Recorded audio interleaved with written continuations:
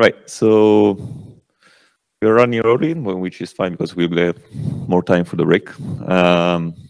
Next one is Marcelo. So yeah, please go.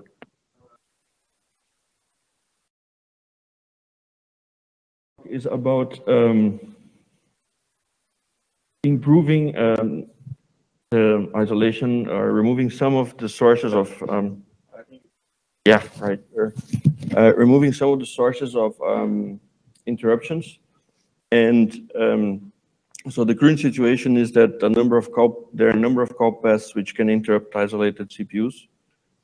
And we rely on user space behaving nicely for interruptions to not occur. And then this is a little off topic, maybe a little off topic thing, but I decided to write it either way anyway. So that if you have distinct interference sources and they align in time, then the interference on isolated CPU might sum up. And I guess that for some workloads so far, that was not considered too problematic because the consequences of violating latency are perhaps acceptable. But it seems that for other workloads like industrial automation, this could be a problem. So it'd be better to deal with them. So this talk is about some of those call paths that can generate interruptions to isolated CPUs are executed from user space, and so they can return errors. And so what we are proposing is to introduce a new CPU mask and then trying to use the name interference rather than interruption, because interruption kind of is ambiguous with IRQ interrupt, right? So, so it's a new CPU mask called block interference CPU mask with a bit set for the CPUs which should have such interferences blocked. And then on top of that, we introduce fail variants of functions that interrupt CPUs with the variant checking whether the CPU is marked as block interferences, so there's a typo there, and returns an error.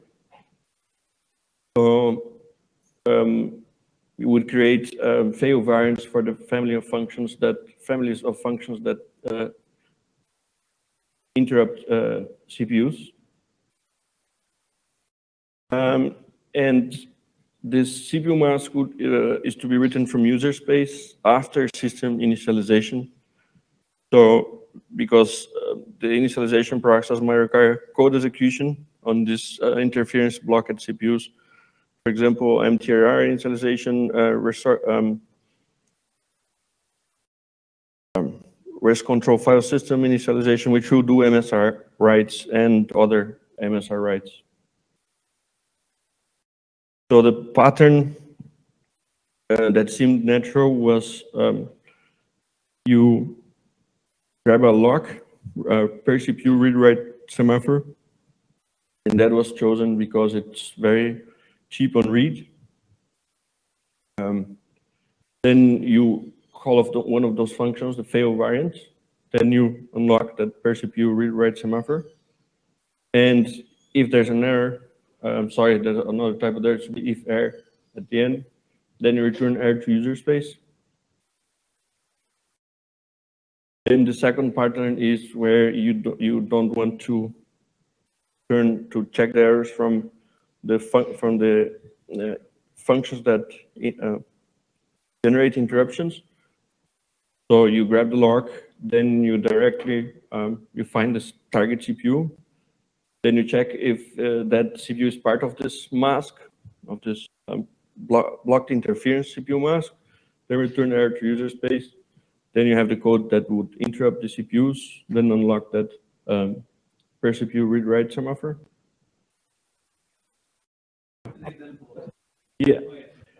Yeah, so those are the examples, yeah. So for example, so there, I did 4 on the patch set that was sent this week. There were 4 conversions. So one of them is a simple one, which uses the first pattern. So rather than calling, so this is a clock event on bind when you do a write to a CSFS file to change the clock event device, and it will get here. So you grab the lock, call the fail variant, which will check the CPU mask and return error if it's set, and then unlock and return the error. Right? This one was also on the clock subsystem, but to change clock source from user space, and it becomes a little more complicated because it's called from a path where you can fail and from a path where you don't want to fail. And then you need to handle that separately. This one looked quite ugly, but I don't know if any.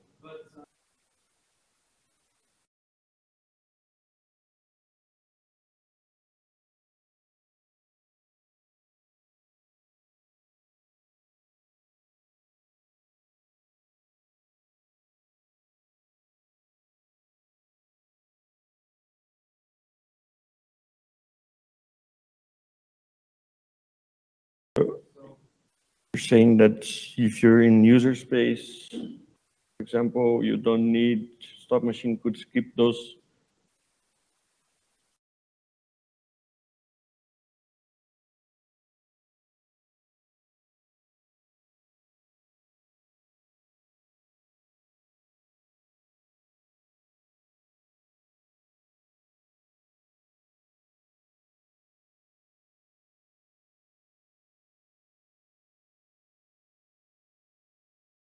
I don't get it. So what I understand is that stop machine will call will interrupt all CPUs on the system with the function that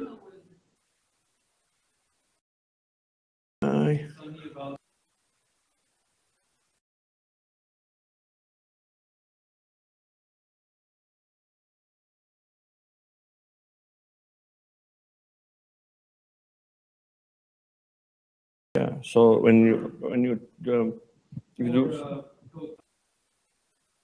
right. So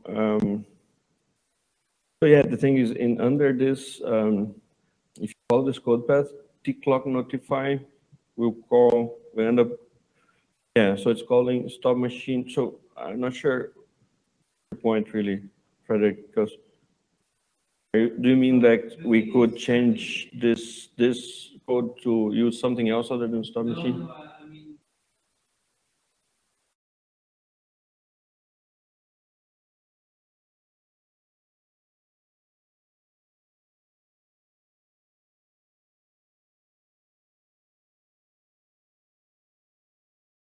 So you're saying that user space should not try to change the clock source?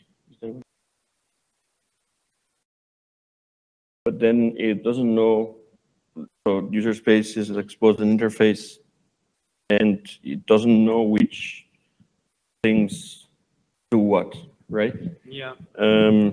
Yeah, I know that requires. How would we, this is a way to avoid, like you ensure by having this code that even if user space calls, the clock source change. This is like a bad example really, but Maybe, I can give you other examples that you don't have control of all of user space, maybe, or you don't have control of if someone logs into the machine. Then you're going to say it's difficult, I guess, to have a system where you log in and can only run those and those things, right? There are situations where people end up doing things, and you want to have some sort of guarantee that the CPUs will not be interrupted, right?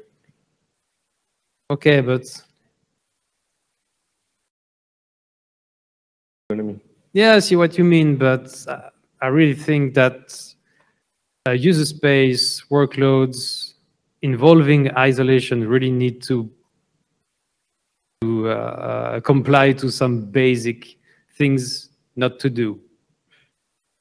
Oh, I see your point. That would be a nice thing, but Yeah, that would be nice. Yeah, I know. Yeah, it would be nice if it happened, but people want to, you know, they have their, like Edge, for example, they have their machine and at the edge and they have a single one. And so they need to run some applications on the system that's running isolated applications as well. And then if you want that, so you're going to say, you could say, okay, don't run anything. This is a special type of system. I don't want anything else to run there. But it becomes difficult to do that, right? You have to have people know about this, and then there's a special system that you have. It's not like, oh, okay, I can log into the system as any system and run things, etc. Go ahead.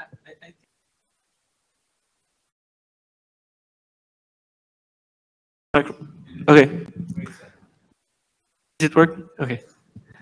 So I think that the case that Marcelo is mentioning are those systems that use Kubernetes and OpenShift, where you can have multiple types of workloads, and one is not necessarily aware of the other. And so in this case, it happens. So it happens to have a workload that's not aware of that CPU isolation. And even these workloads with CPU isolation, they come and go dynamically. So that's why Marcelo is trying to refer to this case. Yes. That's his use case. That's an example where I think it's easier to do this in a centralized location than to change maybe change a way to interact with the system. One question, why? So this is called when you are changing your clock source, and the previous one was when you're changing clock event. How you want to change your clock source if you want to be isolated and not disturbed by anything else? Yeah, from the beginning, I would say. This example is more of this one is more of like an example because you wouldn't normally do that. Yeah, but that's my point. MSR reads people do, and we've seen on the field. And so this is just maybe examples on the usage of the API, but which is not realistic. Like you couldn't think of any case where someone would do that, and neither do I. But there are other cases where the following examples. So okay, yeah, maybe go to the next one. So perf, for example. So you're attaching a perf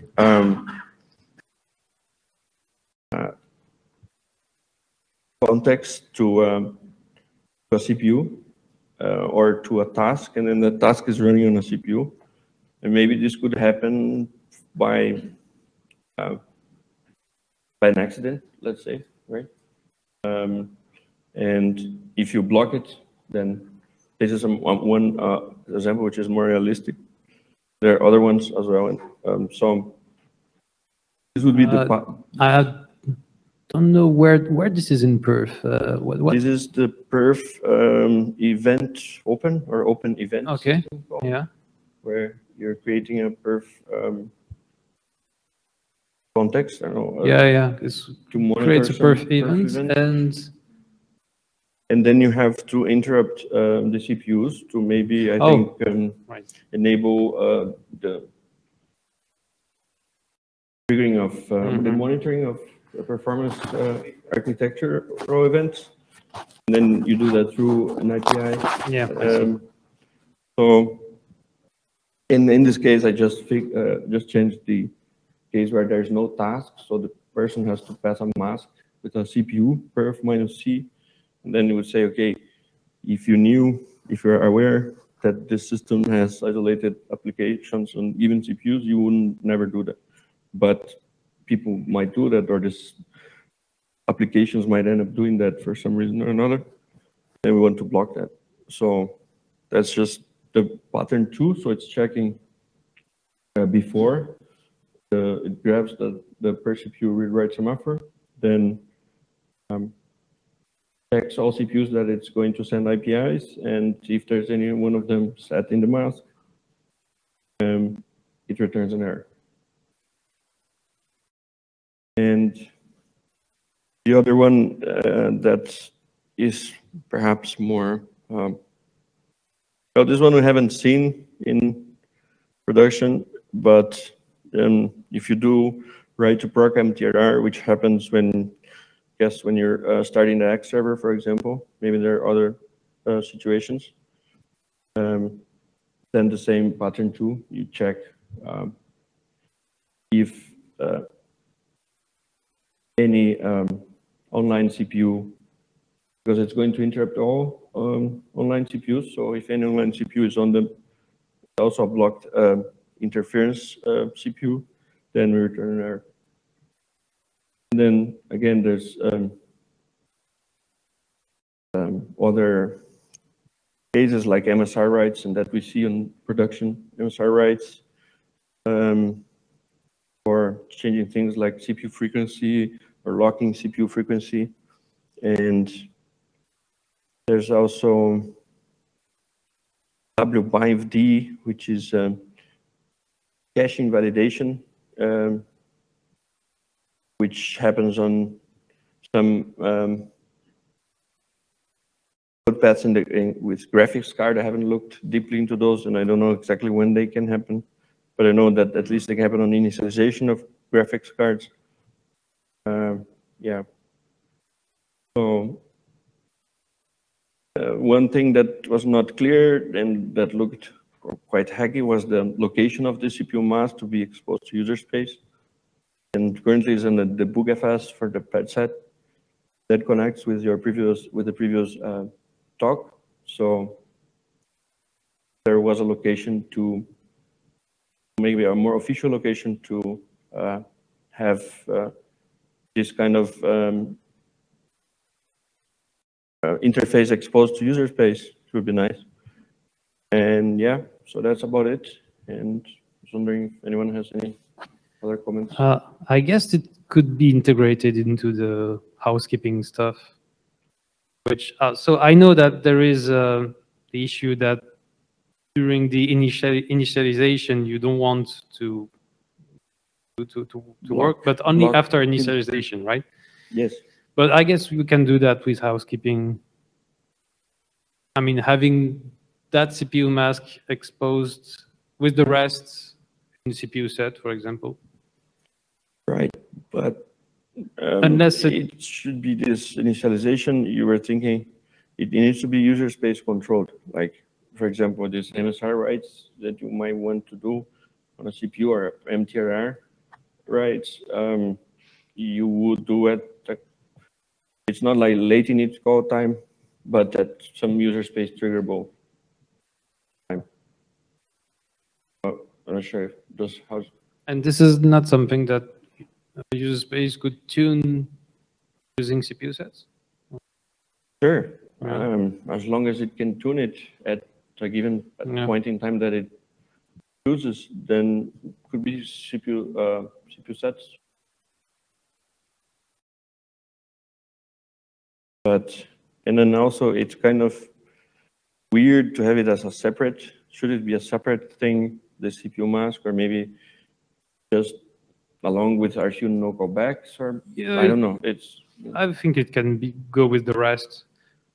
There may be a whole CPU mask for all the isolation features in the end, especially if we modify it through CPU sets in one go, then let's just have one CPU mask for everything.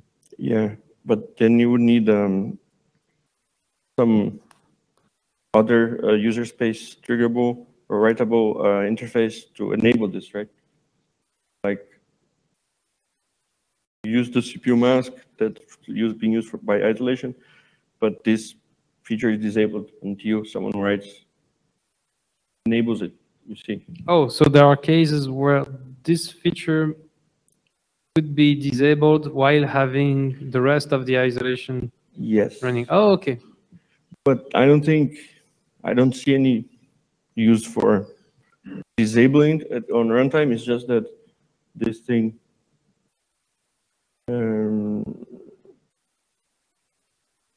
you might need to interfere with this isolated CPUs. For example, if you want to do REST control file system initialization, you need to write some MSRs there, like to set up the cache reservation and everything in user space, and then that will generate IPIs or queue work IPIs, and then you want to allow that, right? And then after this is done, you block any further APIs from the MSR or any of these paths, paths that can return errors.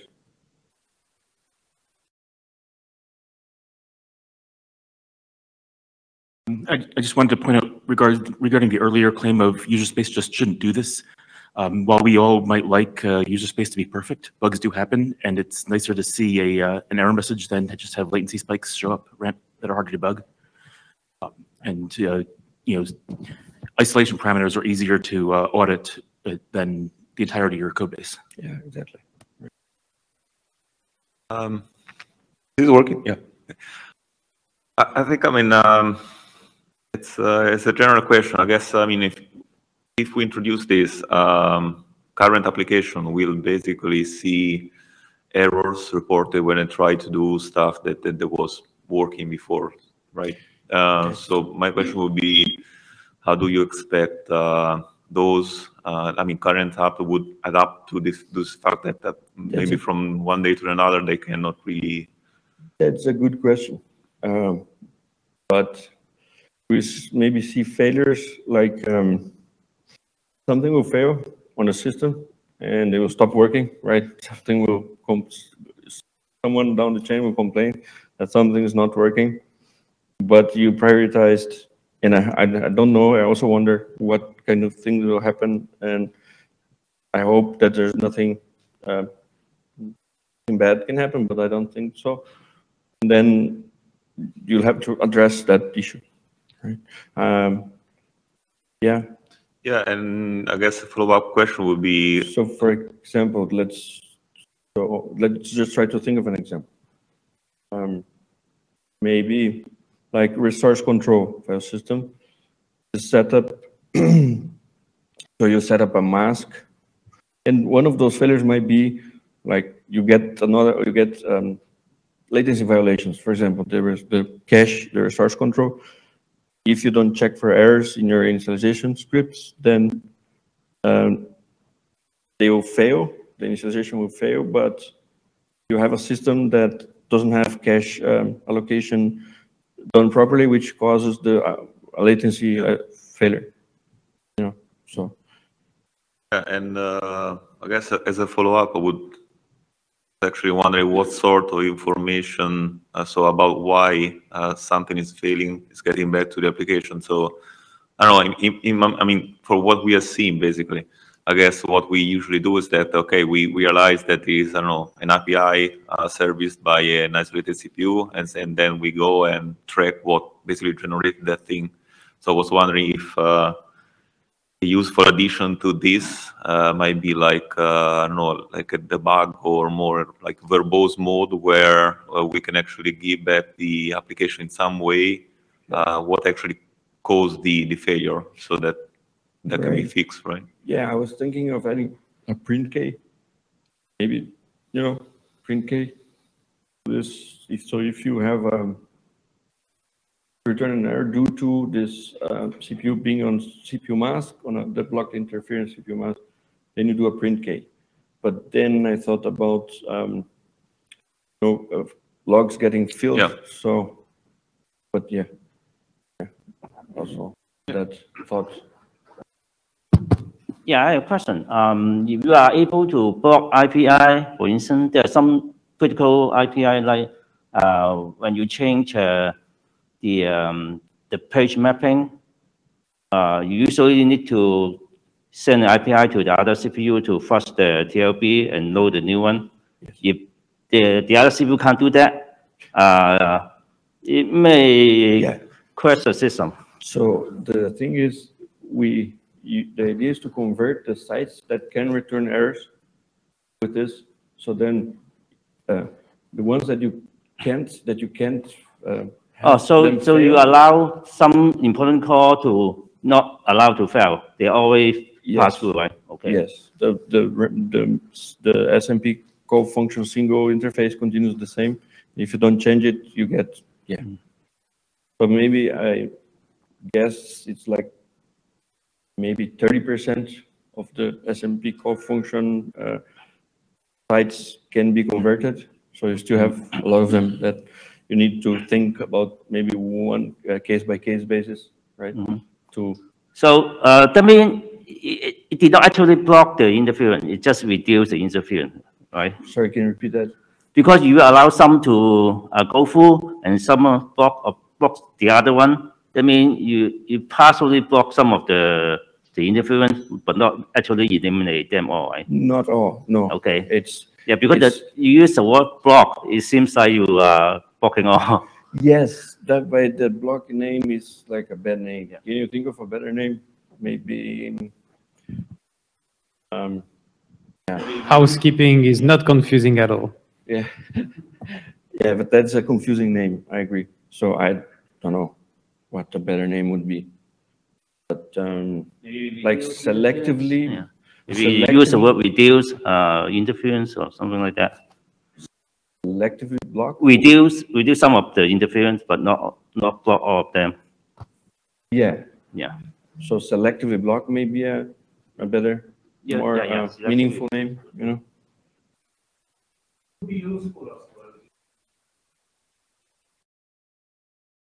What would be useful as well is either some kind of a tunable or maybe a BPF script or something like this. So when you run it or enable the tunable, you would get extra log message, which would tell you if one of those paths which can interrupt an isolated CPU was triggered, and if it was, especially from user space, what was the application piece name and so on.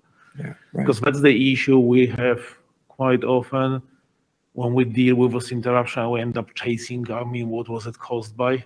Right. And if you're already identifying all of the paths, that, I don't know, sysctl, and then you can just go to a log and check, like, oh, this is the app which used this syscall or whatever, which caused the interruption. That would be great. Right, exactly, yeah. So we thought of that too, and we wrote a tool, and it's called RT-trace-BPF. So if you look it up, that does that. And you get a backtrace as well of the task that's interrupting, and it's helpful because you don't have to do all the tracing and everything. But it should be perhaps integrated into the kernel, so you would have seen it already. Yeah.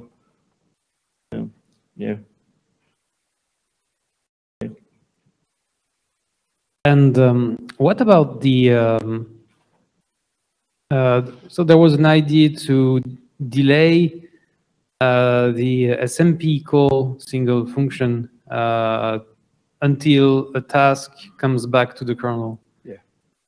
So what about that? That maybe could be an alternative to... Yeah, so I think for some of the interruptions, like the TOB flush, it doesn't work everywhere, of course. Yes. Yeah.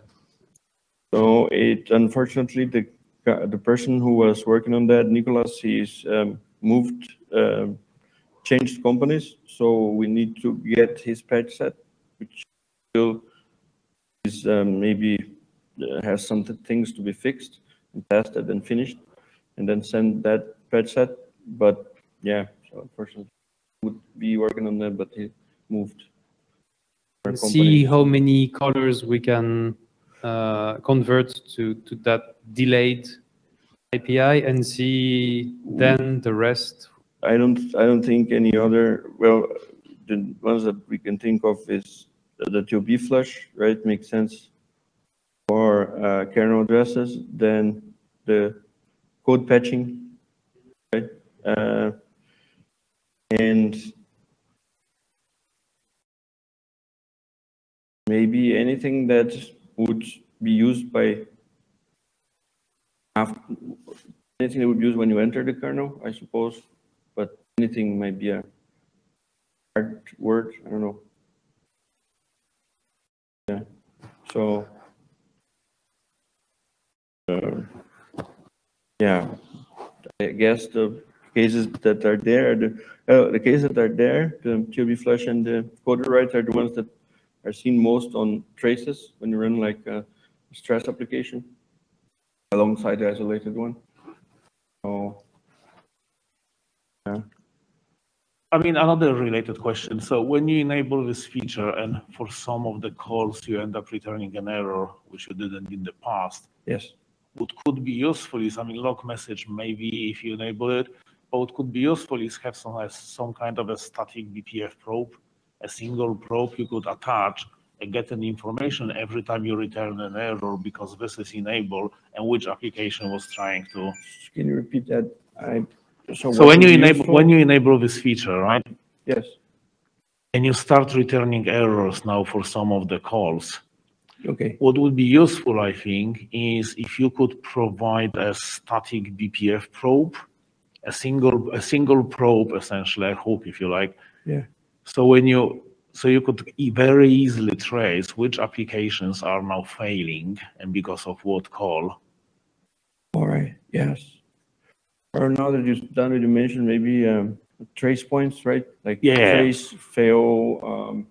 Exactly. You know, yeah, trace point that is much better than a print key. Yeah, exactly. Right. Yeah. That would make life way easier to trace down those applications and see exactly what they're trying to do. Yeah, that's a good point. Thank you. Yeah.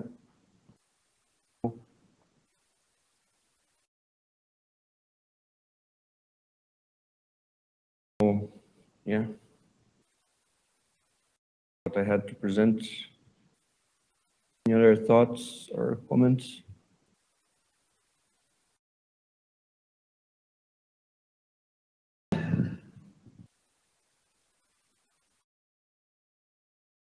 Questions? If not, thank you, Marcelo. Yeah, thank you for the